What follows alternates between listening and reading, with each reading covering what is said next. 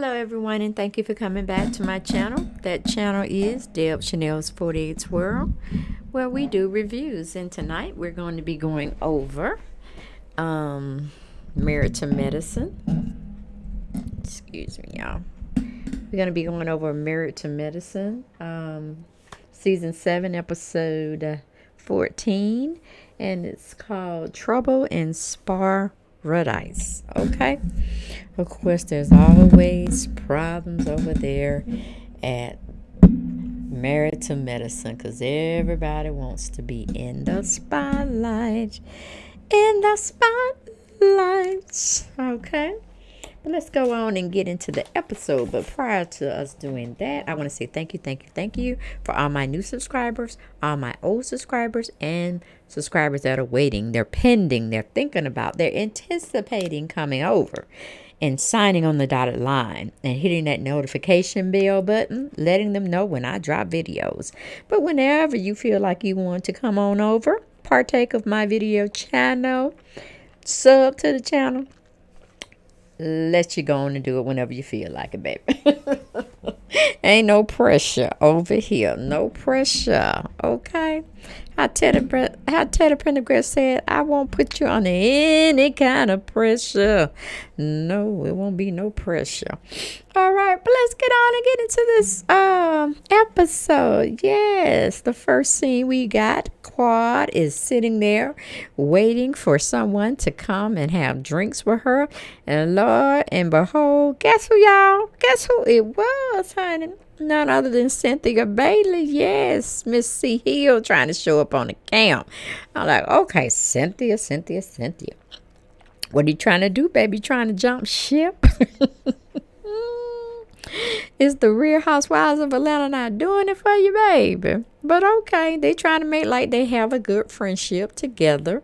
I've never seen them be together, you know, on a scene before where Quad came over to Real Housewives of Atlanta and they did their thing or whatnot. Maybe it did happen that way. I'm not sure. Maybe they do have a friendship outside of the reality shows, but she, meaning Quad, is trying to make us think that they have a relationship with one another. They're very good friends. She can definitely make Cynthia laugh all the time because when Cynthia's around her, that's all she do is chuckle, laugh, and whatnot. And they just have good fun and good banter with each other, which is good. At least you're hanging out with somebody other than Mike Hill, and Mike Hill putting all those batteries in your bag, making you trying to speak up and say something. Maybe you could do something on Married to Medicine, okay? But let me see. You have to be somewhat married to a guy that's in medicine, or you have to be in medicine yourself. Somewhat that type of format, but hell, it is what it is. Real Housewives of Atlanta, but you ain't no wife, Cynthia, so it just is what it is. Portia over there, she ain't never been married. Well, she was with Cordell, but we see how that ended up. Who else is over there? Let's not think it too hard. It's neither here nor there. Let's just keep moving. Okay, then they just pretty much just talking here, there, and everywhere.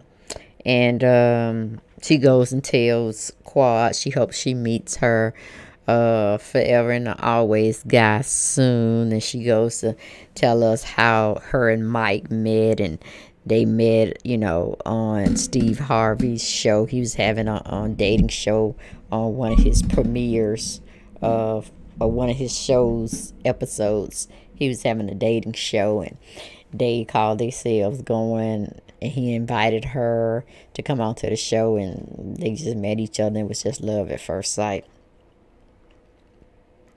But then we had some playback where a lot of bloggers had busted her with that incorrect information, saying, yeah, nah, you knew Mike Hill way before that. And Claudia Jordan, when she was here in Atlanta, they did some kind of podcasting show, and Mike Hill was one of the commentators on the particular panel, and they were having a discussion, and yeah, they had met, but Cynthia was trying to make like, nah, the first time she laid eyes on him was on Steve Harvey's morning show, or syndicated show he had. I don't even know if it's syndicated, so let me not give him too much credit. But when he had his show on television, it was called the Steve Harvey Show. And it was like a little talk show where he would give women advice and this, that, and the third about marrying and men and all like that. But this man, I've been married 3 or 4 times, child, please. But anyway, then what's her name? Quad was trying to tell us in her confessional session that she pretty much wanted a man that had this, had that, had this, that, and the third, and pretty much how she kind of encapsulated it to the part being her ideal man had to have a 750 to 850 credit score. He had to be very, very well manicured, like he had to be like real prim, proper, and professional. Okay, very manicured type of man. He had to be super fine, and I guess all of that would just blow her mind, and that would be her total package. I like, girl, get out of here, Quad. Get out of here. You want a flawless man when you're not flawless yourself. Are you kidding me? But anyway, move from that situation. We got a family dinner going on with Dr. Heavenly and her husband Damien, and Laura's around there, got her phone at the table. I'm like, Dr. Heavenly, haven't you told that girl to leave that cell phone? Excuse me. Off of the table, so y'all can have some family dynamics, talking time, interact with one another without having, some buzzing or something you feel like you're missing a text or some gadget running around them. You should have told her keep that stuff on the table behind you, okay? Or turn it off. I don't even want to hear it. I just want to see what's going on with you, so I can tell you what's going on with me. We can catch up on all this social media trending. How you doing in school? Are you feeling like you being bullied? Tell me what's going on, girl. What she called a little mama, a little chica, or something like that. But Alora ain't trying to feel nothing for her mom. She was like, Daddy, can I talk to you? Because mama just getting on my nerves. She always want to say this, that, and the third. But anyway, lo and behold, her 2 sons come from college. I'm guessing they're at Georgia State University. Maybe they live on campus. So it was just a little trek of downtown traffic, that they had to go through to get there. Because I really thought when she said they were coming from out of town, I'm thinking they're out of town, like maybe the neighboring state, like Tennessee or Alabama or North Carolina, where, stuff like that. But I don't know. But anyway, they drove. They came home. Their mama had cooked steak and it was lobster. And it looked kind of appetizing. Ooh, excuse me, guys. It really did look kind of appetizing. I'm like, okay. I don't know if you just got that out of a, I'm going to say magazine, but did you just cater it and order it and then just put it on the plate, or did you actually season, get down there and cook that meal? But either way, it was just nice. It was nice to see a family sitting down, trying to talk with each other. But, the boys come in. They're very well groomed, very well respectful. Just Laura was down there just acting all crazy. And one of the brothers said, well, I don't know, I might have to go and chaperone you, or nah, she don't need to go. And, that's the kind of banter brothers and sisters have. Like, you done had your fun and all like that. Now you think you grown, and you think you're going to, try to tell me what to do. When I know you doing crazy stuff at my age, at 14, and then Dr. Helen was sitting up there to my my mama didn't do that. Dr. Helen got a pass. You know what I'm saying? I'm kind of feeling sorry for her. The reason why she act out the way she do. It's something happened to her in her childhood. Because for her to really sit down there and want to hold Laura so tight to where she don't even want her to breathe without she trying to test the air quality for her, and then she's saying she gonna breathe. I don't know. If Dr. Helen don't let that girl go, she gonna rebel and she's gonna get in a lot of mess for the negative than she even had to think about getting into, because her mama's trying to hold the reins so tightly. I'm like, shoot, be the one to chaperone them. Go on and drop them off, her and her crew at the what do you call it, at the mall or whatnot, or the movie theater. And then, let them go, pick them back up, whatnot. Start that off as a navigating tool until, you get to meet the parents of the children, this, that, and third. And, maybe y'all can learn how to let it go by each stage. But don't hold the girl up there. Of course, she going to be trying to meet a little boy. That's probably already said, get your parents, drop you off. I'll meet you in the movie theater. No, we all done it. You know what I'm saying? But just as long as she's not dating somebody twice her age, you know what I'm saying? She don't mean about flying somewhere, and it might turn into be a situation where it's really a man, unbeknownst to Laura. You know what I'm saying? All the kind of things that can happen to kids. You gotta watch all that stuff. Gotta meet them kids' parents and meet them kids so you can like feel them out in some way, especially if they're gonna be hanging around your child. So I understand what Dr. Hepburn was talking about, but how she was doing, she almost gonna like choke the living life out the child, where she gonna be like pretty much like how her mama was. Didn't really get a chance to interact with none of her friends from school because she had to come straight home from school. Didn't have time where she could go to parties or, just hang out and, on the stoop of your step and just chill with your friends, or go down the street and chill with your friends. Evidently she was just very, very sheltered. But like I said, it's a story brewing there. Maybe she'll let us know about it sometime, in the near future. Don't really know, but it just is what it is. But that was a nice scene. I kind of liked it, that bonding time they had for each other until, Dr. Hepburn started acting crazy. Which she does all the time. We should not take her serious, but sometimes she just make you look at her like, really? You gonna really say that? And you gonna stand by it? Oh. Okay, but anyway, moving from that situation, we got Toya. She's out there. I tell Toya ain't learned her lesson, and Eugene ain't learned his either. He gonna work himself to a graveyard, early graveyard, fooling with Toya and her large interests, I should say. Got a gorgeous house, and she doesn't work, but Eugene works a hell of a lot of jobs in the medical field to be able to support her desires, her wants, her needs, and then he's trying to be a good provider as well as father or dad to his kids, and be a good person, a good lover, friend, comrade to his wife, Toya. But I'm like, damn, Eugene, you gonna die early death. You keep fooling around with Toya and trying to get her all this high priced stuff. I'm just saying, I know it's good to make your wife happy and all this kind of stuff, but good God, you know what I'm saying? Toya going around there talking about she gonna have a housewarming party and she gonna spend about $10K, and that's on the lower end because she could go higher because she got it like that. I said, child, I hope you pay your taxes. I hope you pay your mortgage.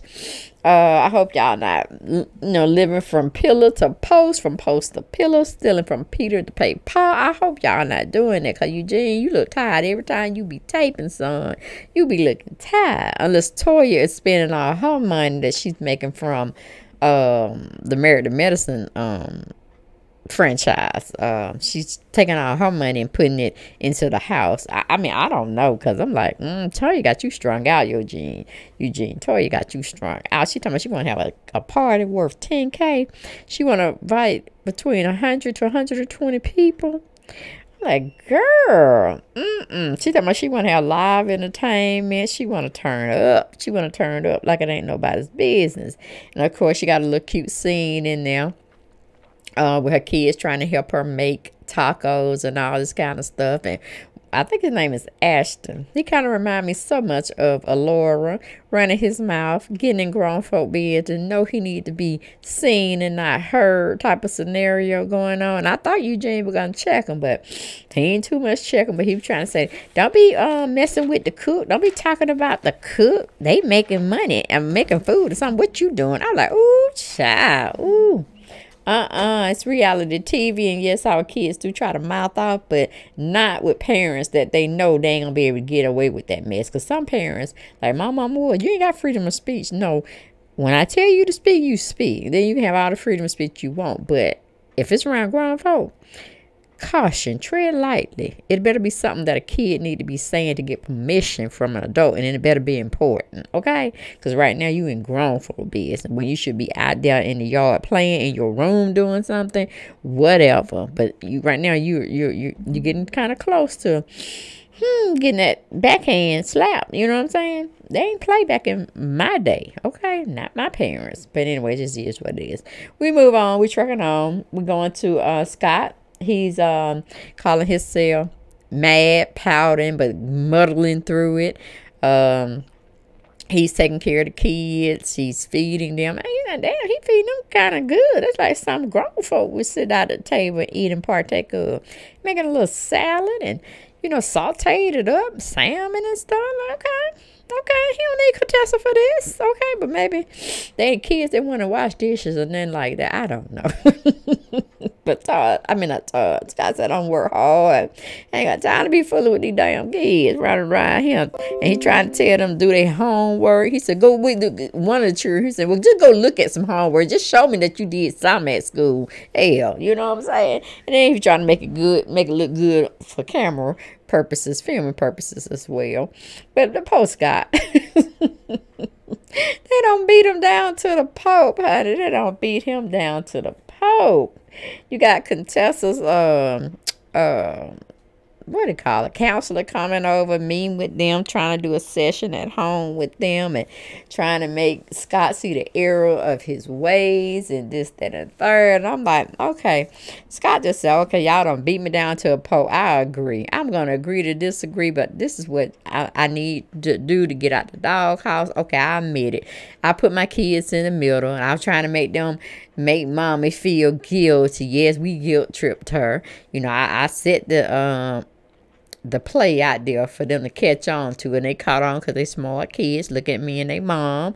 So they played on her sympathy, and we got her back at home, which where we wanted her from the beginning. But it just is what it is. But I was wrong. Scott said, I'm wrong. I'm sorry. Go back to school. Shit. If it's gonna calm you down, this is gonna make you come back where you feeling happy about yourself and this, that, and that. Okay, I'll muddle through it. All right.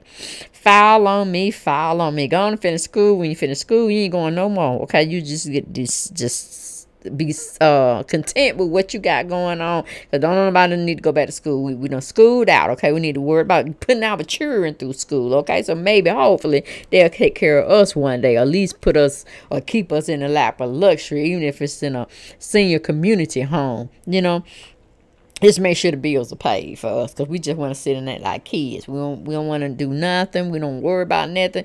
So we raised our kids right. They do right by us. So he pretty much was telling, the counselor as well as his wife, Contessa, look, babe, I'm proud of y'all. I'm sorry I never told you that, but it seemed that's what you needed to hear, even though I always felt it. I just didn't bring it out where you could physically hear it. I didn't verbalize it enough to you. So, baby, thank you for being you. I'm proud of you and all that you're trying to accomplish, all that you have accomplished. Yes, Scott just putting it all on the table. Okay.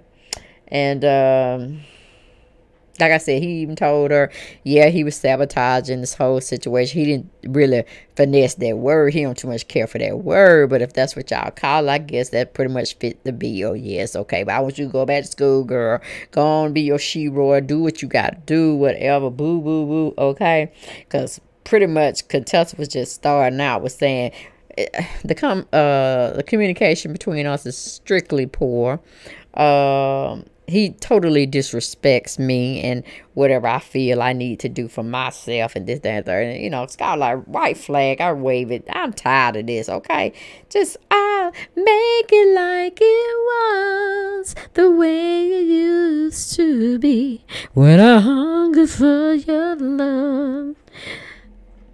Was it patiently? That's what Scott was trying to tell her, honey. Make it like it was. I'm tired of getting beat up on the head. I got people on this side beat me up. I got people on this side beat me up. And then you beat me up in front of me. And Lord, they throwing bricks and knives in my back. I just broke down. I just broke down. Okay, forgive me, baby. That's pretty much what he was saying. That was a cute scene. They hugged it out. They kissed it out.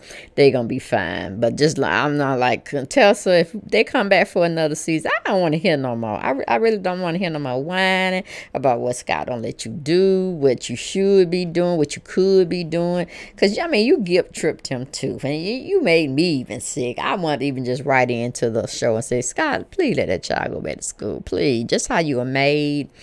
Ask a family member to come in and see what they can do. Do something, honey. Hell, send the kids up there with her. Woo! Something. Just get some peace of mind back in your aura, your life, honey. Get some peace of mind back. Okay, then we got let me see. Let's see. Oh, they're playing some clips where Buffy is calling herself getting something together for the women to have like an outreach, coming to Jesus type moment, some solidarity amongst the women. So she's renting out some type of lakefront property where she can go and have a spa day with the women. She's already done taken herself up to the cabin or lake house or whatnot and getting it all set up, and she got yoga people coming out there. She got people masseuse people coming out there to do their little doing thing, and she even told the women just to come to her house and she's gonna have their chariot await them and bring them out to wherever she was in that lakefront community property.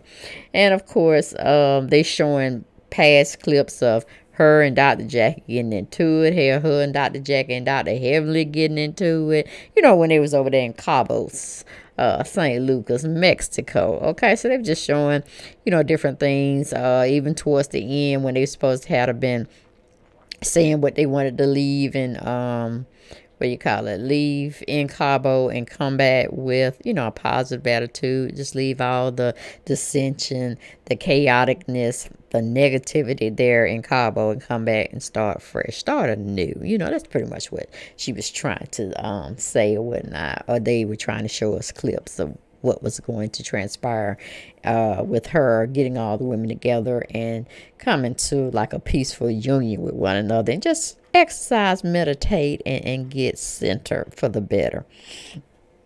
And like I said, they were showing clips and this, that, and the third. Then the ladies leave Georgia. They get to their destination through their little bus ride, and they're there at Buffy, and you know, Buffy's going around doing all this yelling, and I like Jackie too. I can't stand all that yelling. It's just like, Yahoo! Welcome, welcome, welcome. How y'all doing? And they're like, girl, we are not on no farm and we ain't coming to be rodeoed to death. All right, what the hell are you doing with all that high-pitched voice? Okay. But Tori, she was all like, you know, going around. She was trying to look at the atmosphere, the ambiance. She liked the food. She liked some of the sculptures that were hanging around the house, and she was just loving it. She said, ooh, I'm into this. Yes, child, yes. Talking about massaging, masseuse me. Ooh, take me whole body. Tori got some big thighs. Oh, she got some huge humongous. They don't really look that big, but I guess when you laying down, it just is what it is, huh? But anyway, then I don't know what's wrong with Mariah. I'm like, girl, are you handicapped? You always breaking something, ankle, toe, knee, whatever. I'm like, boo, what is going on with you? Always doing something like, it ain't pushing you down, girl. What's going on? Tell us the tea. Whew, it just couldn't be me. It just couldn't be me. I'm like, damn, you walking too fast or something? It's always a toe broken or ankle. I'm like, girl. But anyway, she bring her sister with her to look after her like she really needed some looking after. I'm like, come on now. I think it was just a plot being festered to start drama, which none really even happened. But her and Quad, meaning Lake, her sister, Mariah's sister named Lake, and Quad had some back and forth old beef, and I'm thinking Mariah just brought it along. She didn't feel well enough to start no beef on her own, but she needed the dramatization going on. So she said, let me bring my sister with me and maybe I can start up some stuff with Miss Quad. But it really didn't happen now. It didn't really happen. Nothing really happened, transpired that would cause like, ooh, that was some good tea. That was some good drama. Ooh, keep fighting and fussing. I love it. Not that kind of stuff going on.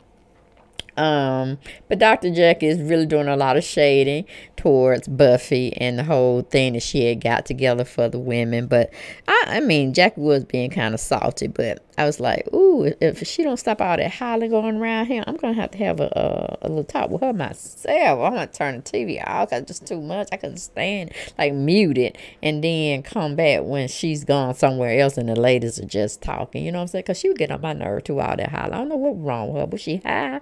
I want to ask, was she high, Lord? Was she high? What was going on with her? Was she drinking too much? Was she puff, pass, gone? I don't know. But Buffy was just being a little bit too extra, okay? Then you got Toya. She's noticing that Dr. Jack is kind of feeling a little uneasy because she ain't really showed no body movement. She didn't really want to participate. She just wanted to sit on that sofa in that space and just look at everybody.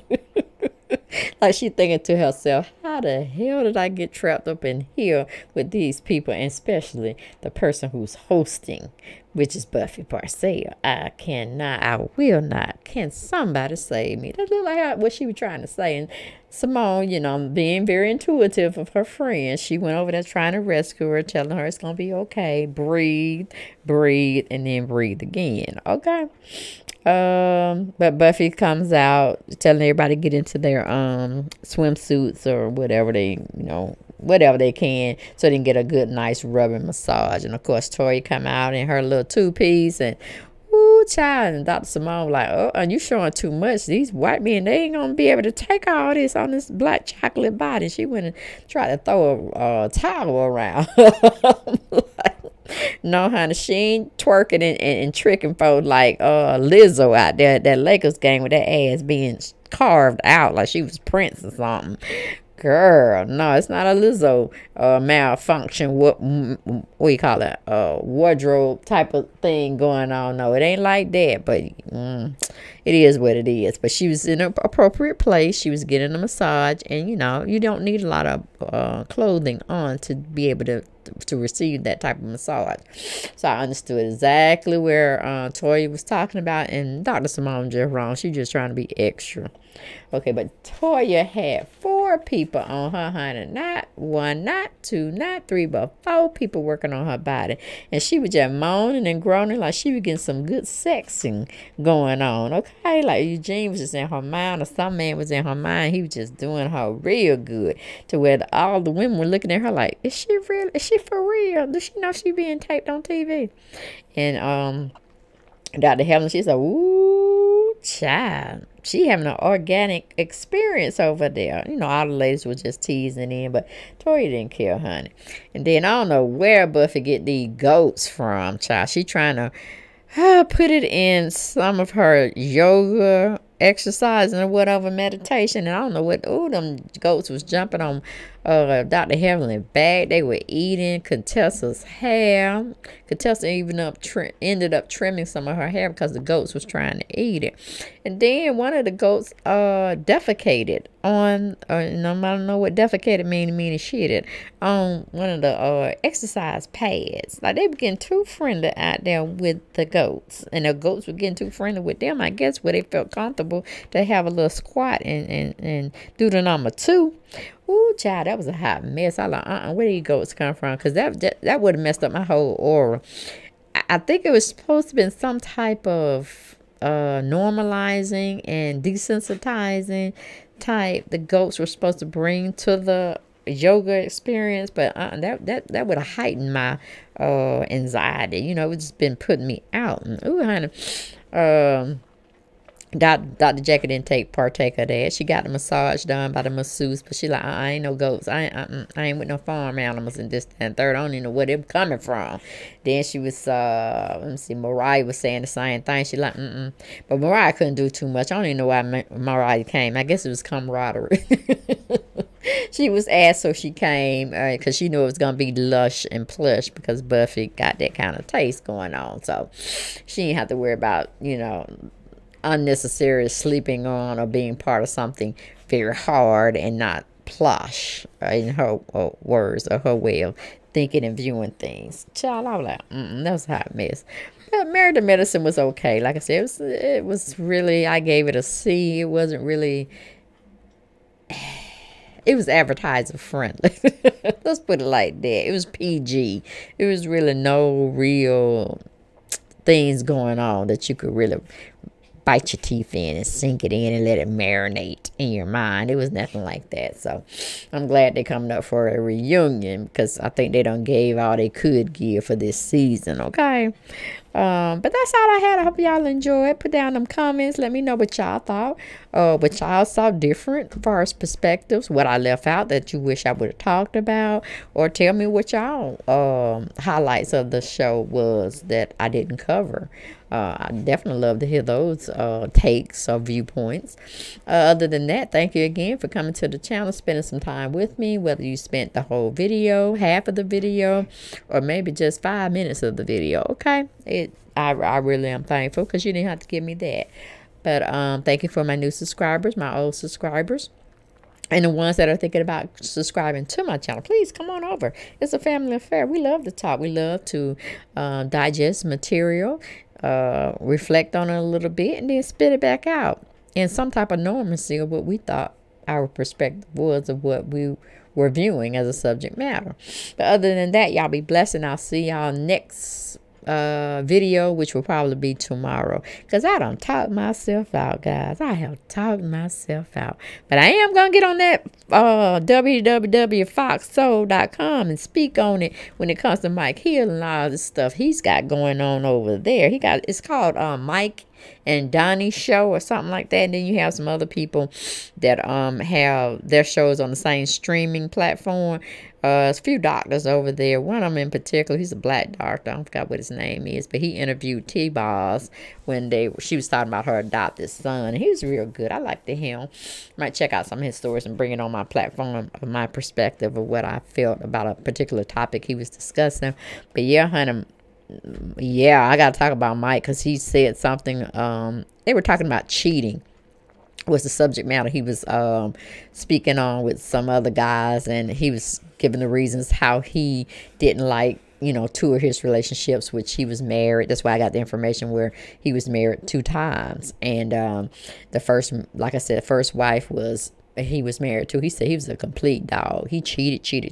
It was, you know, like, cheating was out of style. And then the second wife he had, he was being faithful for up to 8 to 9 years or 7 to 8 years, and then he just couldn't take it anymore. He had to cheat again. So I'm like, child, Cynthia, what is you getting yourself into when it comes to this little man who has admitted to cheating, okay? And liked the part of cheating to a certain degree. Girl, I'm just saying, it's hot. That's hot news right now. But I'll get into it before the week is over with. Let y'all get y'all take on it, and y'all spill and tell me what y'all think about it. Okay? She said yes, but they ain't solidified nothing. And 2020 October hadn't come in yet, so hopefully she'll get a clue. All right, maybe she'll go to the Wizard of Oz, the Emerald City, and talk to the man behind the curtain, okay? And get some real advice. Okay, I'm just saying, wink, wink. But y'all be good, and I'll see you next video. Bye-bye.